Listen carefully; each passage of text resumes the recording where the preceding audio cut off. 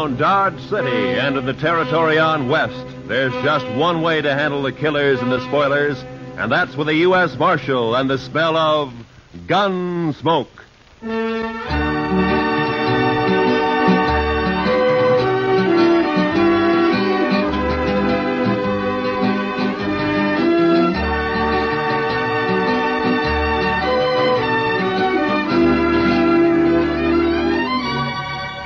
Gunsmoke, starring William Conrad. The story of the violence that moved west with young America. The story of a man who moved with it. Matt Dillon, United States Marshal.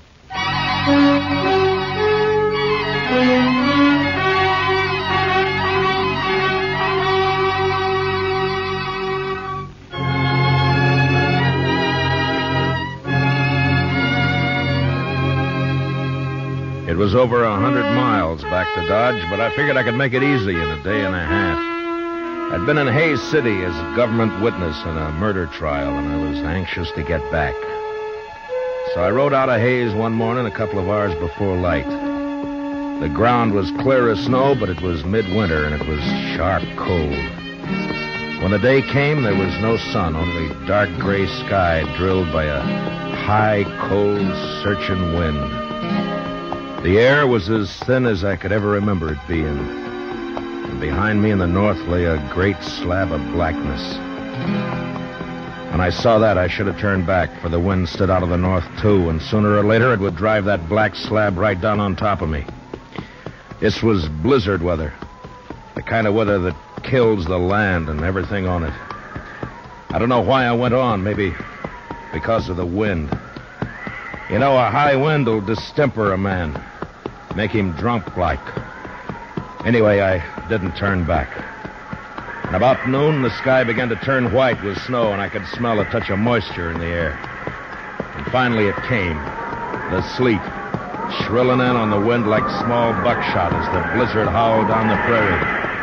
I couldn't look right or left without being stung blind, but as long as I kept the wind on my back, I knew I was headed south. 2 hours of this, and I could feel my horse slowing down and weakening under me. My own body stiffened with the cold. Men died when they got caught in a thing like this. They died easy. Another hour passed, and my horse was carrying his head close to the ground. I figured he'd stumble soon, so I kicked my feet out of the stirrups and braced myself against the horn. By now, the wind had really gotten into me. And when I saw the blur of a ranch house up ahead, I thought maybe it was a trick. But a few minutes later, we rounded a corner of the place and stood at last in the lee of the storm. I slid down and got up to the door and pounded on it. And I waited. Then I pounded again. Then the door came open, and the figure stood in the light. Who are you? Bring him in, Alvy. Any man out in that weather's been made harmless. Get inside. Out of the way, Alvy, you fool. All right, stranger. Hands in the air. High. That's better. Unload him, Alvy.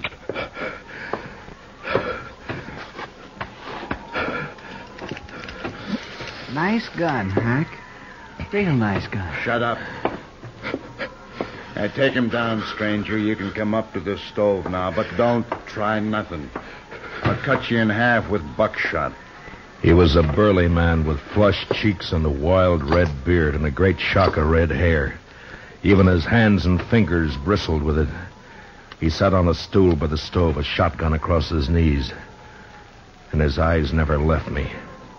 The other one, Alvy, had a body of an underfed boy, but he was completely bald, and his skin was tight and dry. He looked like a naked skull. And his eyes, well, something had touched Alvy. You look half froze, stranger. You must have wanted something real bad to go out in weather like this. I never saw him around here before, Hack. He's a stranger, Alvy. He don't belong around here. course, we don't know anybody, but I seen a few, and I never seen him before. Maybe he's seen you, Alvy, somewhere. Not me. He never saw me nowhere. How do you know that? Maybe he was just looking for some cows and got lost in a storm. You're just a kid, Alvy. I always said you don't know much. Belle! Belle, get on out here. She was a pretty girl, but with a dark, half-wild look that I'd never seen before in a woman. Her eyes jumped from man to man and then came to rest on me, fixed and curious. And then after a moment, she looked away and moved into a chair across the room. Supper ready, Belle? It's awful cold out. You recognize him, Belle? You ever see him before? Nope. You're sure now? Maybe Hayes City. Maybe you saw him up there sometime. I don't know him. You're sure? Yes. If you're lying to me, you know what I'll do to you. I never saw him before. He come in here half froze, right out of the blizzard. Must have been looking for some cows and got lost. Shut up, Alvy. We don't know what he's doing here, Belle. Why shouldn't a man get out of the storm? Even in here. That's enough. All right, stranger, we never saw you before. We don't know who you are. And as soon as I think you're lying, I'm going to blow a big hole in you. What about my horse? I'd like to put him in the barn if you've got one. Alvy? Oh, now, Hack, I ain't going out there. I'd freeze. And the horse will freeze if you don't. It's his horse. We might need it. Go on, Alvy, before I get cross. All right, I'll go. I don't know why the horse is so important.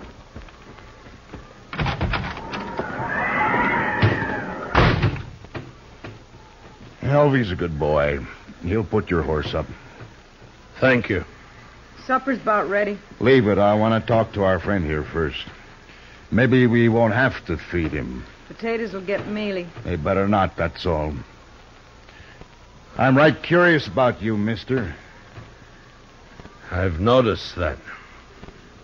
I'll blow your guts all over the wall. You make fun of me. Don't get me mad, mister. I got the shotgun. The meat'll be boiled to shreds if we don't eat soon.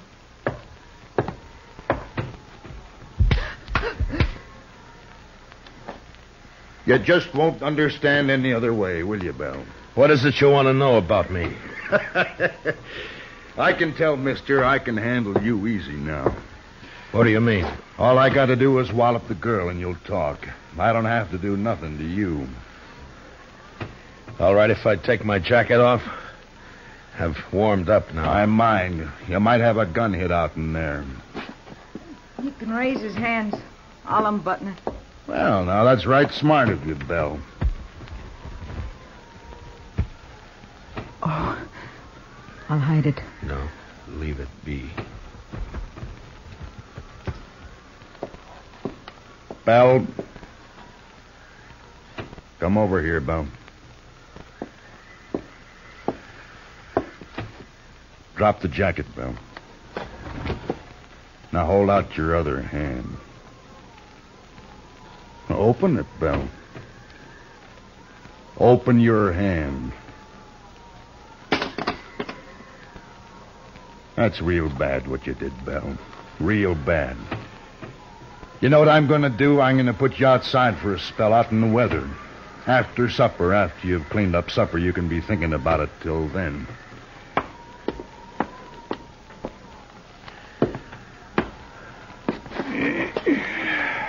United States Marshal. You're in bad company, Marshal. You shouldn't have come here. Oh? It looks to me like I sort of struck gold coming here. Now, why do you talk like that, Marshal? I still got the shotgun. Let me get that stove. Seems like it's getting colder and colder. You didn't see any sign of nobody outside, did you, Alvy? What? Who? Somebody might have come along to cover the marshal here, that's all. Marshal? What marshal? Me. I'm a marshal, Alvy. Shoot him, Hack. Shoot him. Shut up and answer me. Was there sign of another horse, footprints, anything like that? Oh, I didn't see nothing. Maybe you didn't look. Would I have walked in here the way I did if I'd been after you people? Maybe your head got muddled with the cold. Where'd you ride from, Marshal? Hayes City.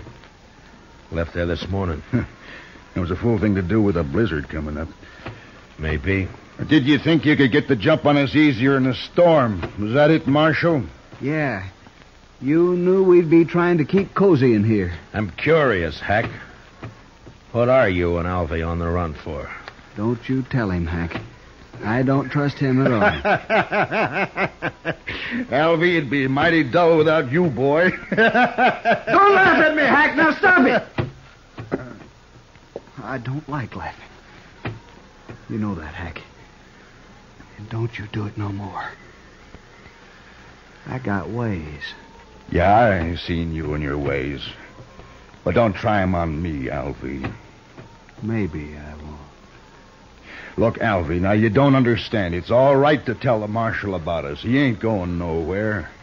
No? No, of course not. We'll kill him, Alvy. We'll kill him and bury him somewhere. Sure. Now, why didn't I think of that? 'Cause I do the thinking for us, Alvy, that's why. Now, what was it you like to know, Marshal? Stop playing games, Hack.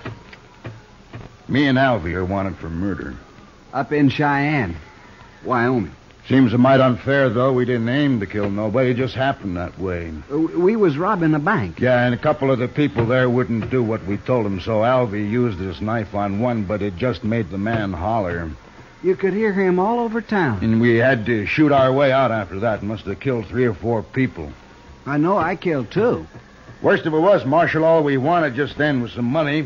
We didn't care about killing anybody. But you know how it is, Marshal, when you're robbing a bank and all. Yeah, sure. No, I don't suppose you do it that. Anyway, we're wanted for murder, and we didn't even get any money. Nary a dollar. So we rode out here and lighted for a spell. I see. What about Belle? And whose place is this, anyway? It's my place, now that Pa's gone. You mean you were living here alone? No. They killed your pa, is that it? Yes. How long ago? I don't know. Maybe a month. Yeah, it's been about a month, hasn't it, Alvy? 35 days. There, you see. Alvy always knows just how long everything's been. No, that's fine. Tell me what you do with him. Who? The old man. Oh, we buried him out back. Couldn't afford a funeral. Could we, Alvy? Hack, we told him that. Now let's shoot him. No, I've been thinking it over. People in Hayes City know he started for Dodge, and when he don't show up, they might come looking for him. But you said we'd bury him, Hack. That's what you said. Yeah, that's right, but we can't bury his horse, too. Not in this ground. It's froze solid. And if we turn the horse loose and they find it and can't find the marshal's body, then they'll suspect something. You're pretty smart, Hack. Too bad you don't know enough to stop killing people. Too bad for you, anyway. Well, what are we going to do, Hack? I'm getting hungry. That supper won't be fit to eat. Shut up! One more word out of you, Bella, and I'll whoop you good. Come on, Hack. I'm really hungry. No, listen to me, Alvy. Now, my idea is to knock the marshal on the head and throw him outside to freeze. Now, he'll keep real good that way. And when the storm breaks, we can carry him off 20 miles or so and dump him on the ground. Look like he got throwed and hit his head and froze. Oh, that's fine, Hack. That's just fine. Then we'll break his horse's leg, make it easier for them to find him. You just don't care about anything, do you, Hack? Just me. Sometimes, Alvy. Sure. Me and Hack are friends, ain't we, Hack? Of course, if it don't want snowing, we'll have to think of something else. Can't leave tracks for them to follow back there. Oh, Hack, ain't we going to kill him now? Well, sure we are, Alvy. I didn't mean that. Let me hit him, huh? You keep the gun on him, and I'll get up behind and hit him. There was a branding iron around here somewhere. I'll hit him with that. Hack, you've sunk pretty far, but I'm sort of wondering just how far. What do you mean? I'm wondering if you're low enough to kill a man before he's been fed. Here it is, Hack. Here, see? I found it. Leave it be, Alvy. We're going to eat first.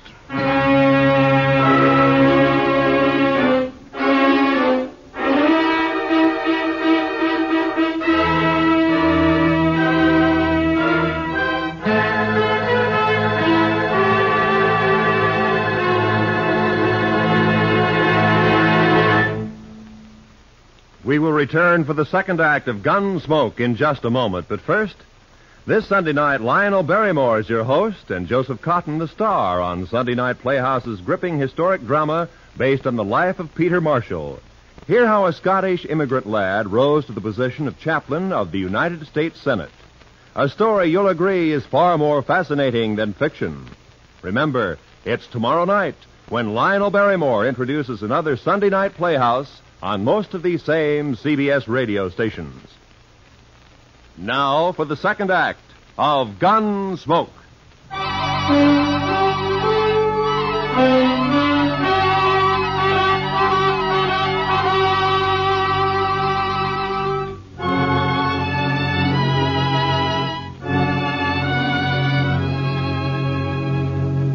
It was only 5 in the afternoon, but the blizzard had darkened the land, and its blackness showed in at the windows.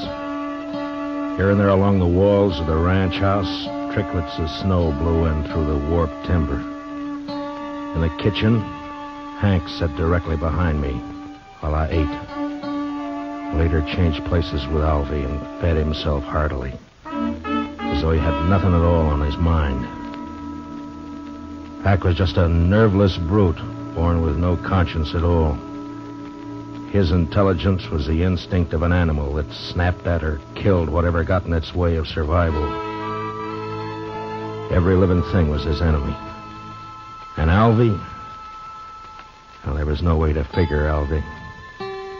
Too much of him was missing. My only chance lay in the girl, Belle, even though Hack had pretty well beaten all resistance out of her. Supper was over soon enough, but Hack seemed in no particular hurry to get on with his plans.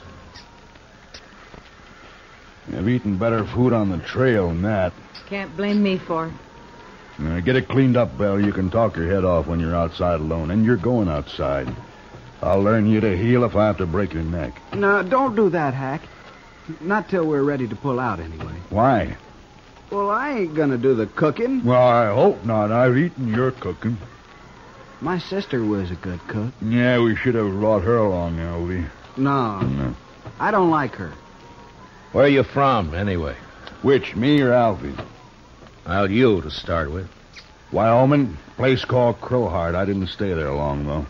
What about you, Alvy? Now, where were you born, Alvy? I never did know. Republican River. That's not a place, you fool. Well, that's what they told me. Republican River. They always lived in a wagon, my ma and pa. Had a lot of kids, too. Of course, most of them died. I'm about the only one that made out any good at all. And you did fine, Alvy, fine. Give me the shotgun. All right, Marshal, let's get back by the stove while Belle cleans this mess up. Shall we hit him and throw him out to freeze up now, Hack? Not yet. I want to punish Belle first. You know, someday you're going to get caught without that shotgun, Hack. Somebody's going to tear you apart. That's fair enough, Marshal. Give me a fair chance at you then, huh? Barehanded? No. Oh, you're bigger than I am, Hack. Might be fun for you. I don't know nothing about fun. I ain't gonna kill you because it's fun. Oh, come on, Hack. I want to go to bed. Belle, come out here.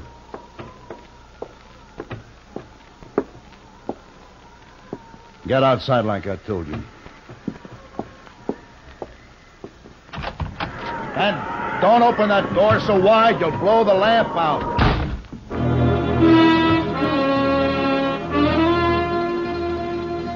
Belle had walked through the room and out the door without a glance at any of us.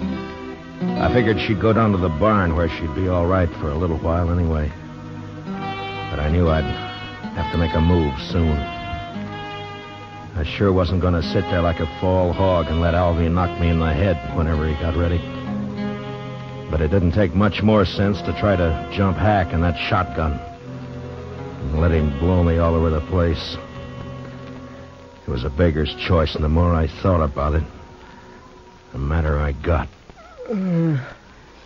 Hack, I'm sleepy. I'm going to hit him and go to bed. You can do what you want after, but I ain't staying up all night.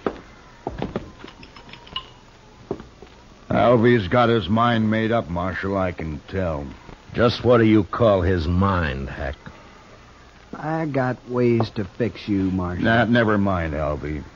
Wrap something around that iron, otherwise it won't look like he hit his head on a rock. What difference it makes? Do what I say, Alvy. All right, Hack. Here, I'll use this curtain.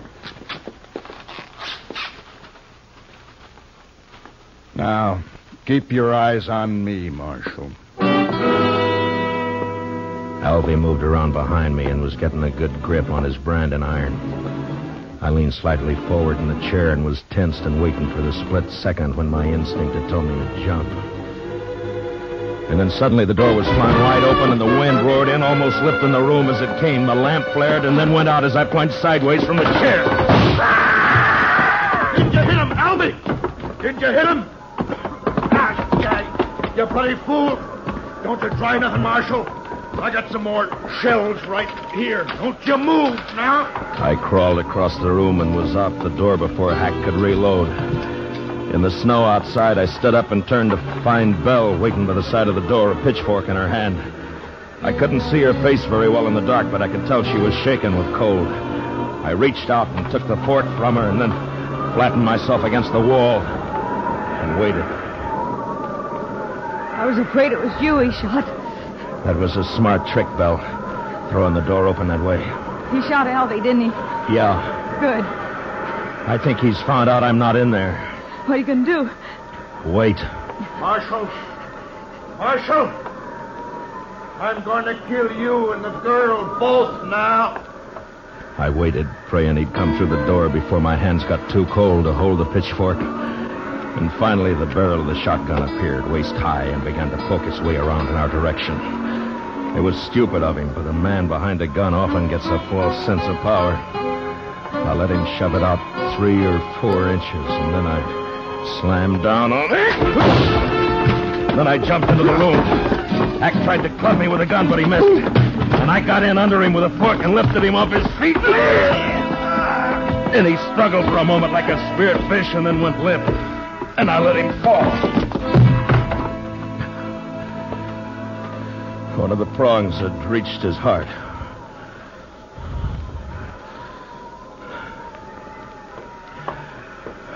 Did you get him, Marshal? Is he dead? Yeah. Light the lamp.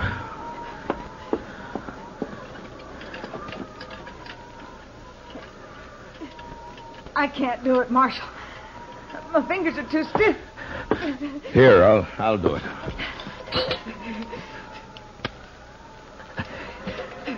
There.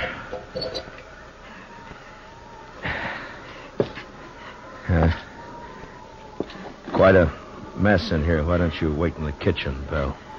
I'm all right, Marshal. But I can't help you much till I get warmed up some. Now then, you stay by the stove, huh? I'll lug these people outside. Thank you, Marshal.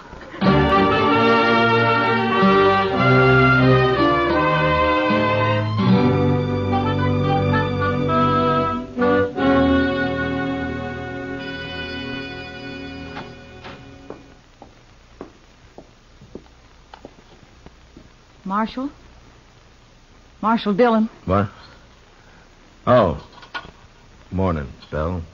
Come on out in the kitchen, Marshal. It's warm there, and I got some hot coffee waiting. That sounds good. Say, it looks like the storm's lifted. It has. The wind's gone, but it's mighty cold out. Well, I don't mind the cold. It's that wind that breaks a man down.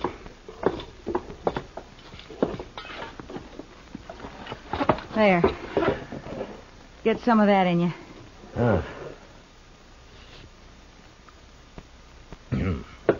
Well, you make mighty good coffee, Belle.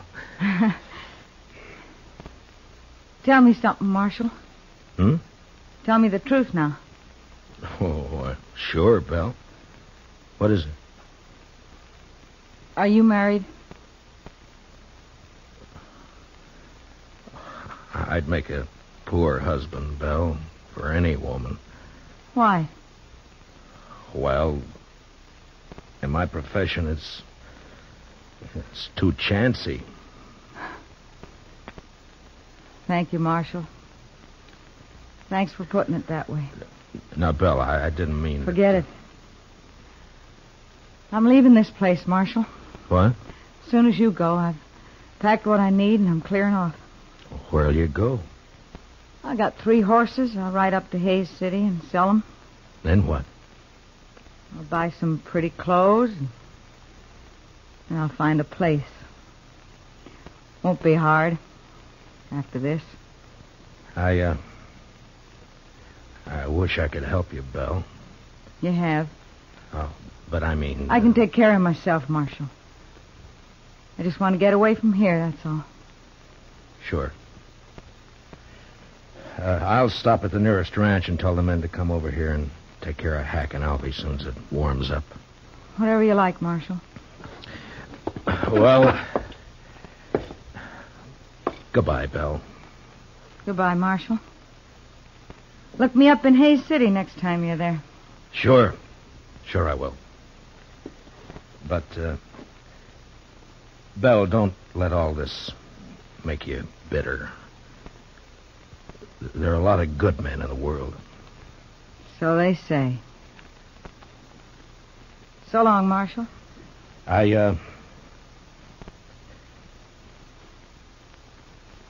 So long, Belle.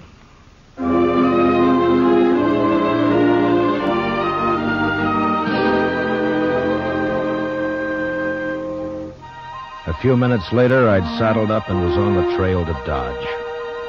The sky was low and a slate gray all over, but there was no wind. The blizzard had gone, leaving the land still and white and bitter cold. There wasn't a sign of life anywhere. It was like riding through a vast tomb. I found myself feeling like a trespasser, as though something had gone wrong. And I wasn't supposed to be there at all.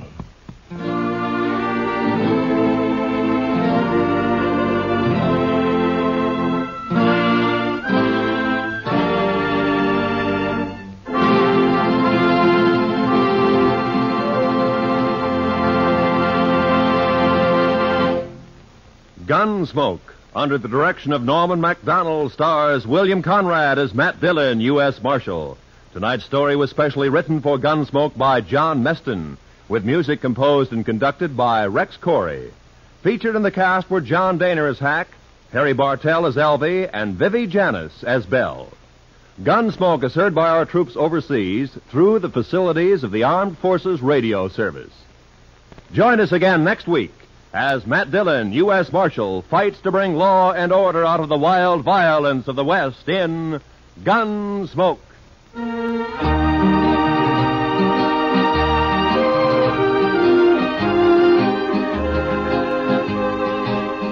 Starts this Monday, a new run for Road of Life, returning to CBS Radio to join the rest of your daytime listening favorites at the Star's address. Road of Life, telling the day-to-day story of surgeon-scientist Dr. Jim Brent, will keep your interest at a high point every Monday through Friday on most of these same stations. Remember, starting this coming Monday, Road of Life in its 16th year will be heard again on CBS Radio. Roy Rowan speaking. America now listens to 105 million radio sets and listens most to the CBS Radio Network.